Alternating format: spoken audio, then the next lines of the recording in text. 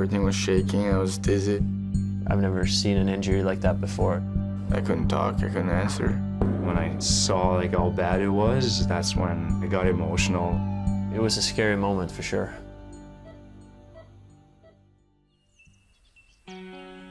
Mats Zuccarello's journey to the NHL started here, in a small suburb just outside of Oslo, Norway.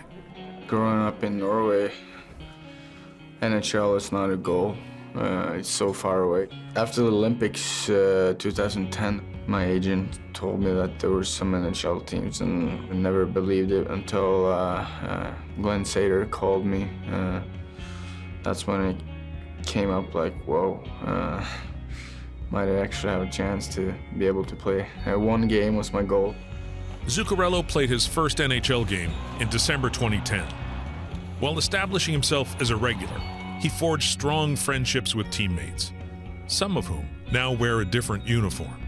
As soon as I got traded there in New York, I clicked with him on and off the ice, and just a good person in general. He's a funny guy.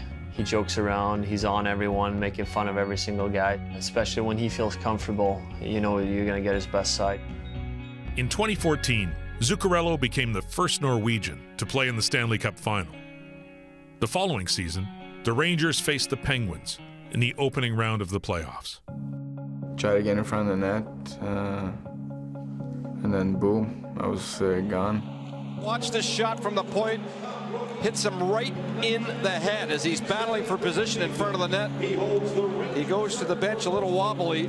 We got back to the bench, and I think Brassard looked at him, and he couldn't move his mouth. Everything was shaking, I was dizzy. It's kind of like a feeling that I never had before.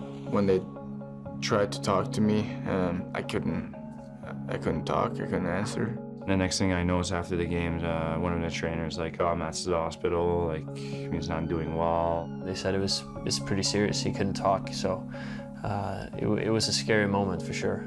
I had fractured the skull and some blood that was in the brain. In my face, I had no feeling in my right side. Next day after, me and Carl, we went and see him, and our trainer at the time, Jim Ramsey, told us like maybe you're gonna be like a little disturbed seeing Mats. He was in one of those, I think, level of the hospital where people with head trauma was. Everyone had, you know, cables all over their body, and it was a scary moment.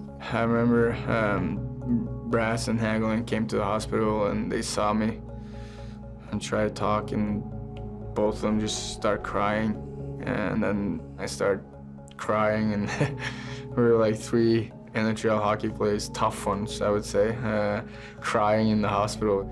So that was, yeah, it's special to have friends like that. He missed the Rangers' final 14 playoff games, but was ready to take the ice again at training camp. Though he led the Rangers in scoring the last 2 seasons, the effects of the fractured skull lingered for more than a year. Last year, like when we had conversation, you can tell he wasn't fully recovered. A lot of times, some of the hardest words for him, they wouldn't come out like the right way, or it wasn't coming out like he wanted. I feel 100%, but there's some parts that are less than 100%, but doesn't bother me at all. For me, it was just a relief to see him back on the ice, to see him do all the things he can do on the ice. He looked like the old Mats Zuccarello. I'm just happy that I was able to come back and play hockey, so I'm not complaining.